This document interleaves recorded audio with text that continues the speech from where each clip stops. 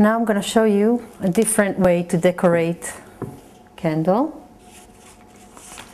This time you can either pick a candle and put it in the middle and just roll it around, or you can use again the wick, the string, and cut it. This time I wanted to show you with a candle. I'm just gonna cut it to the length of the candle.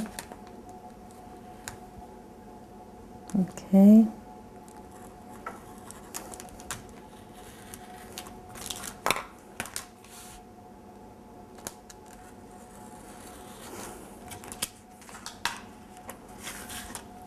And we're gonna roll it around the candle.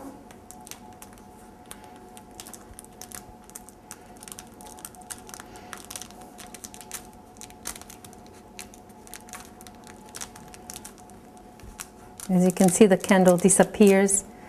You don't really see it. Just, you can see it in the middle only.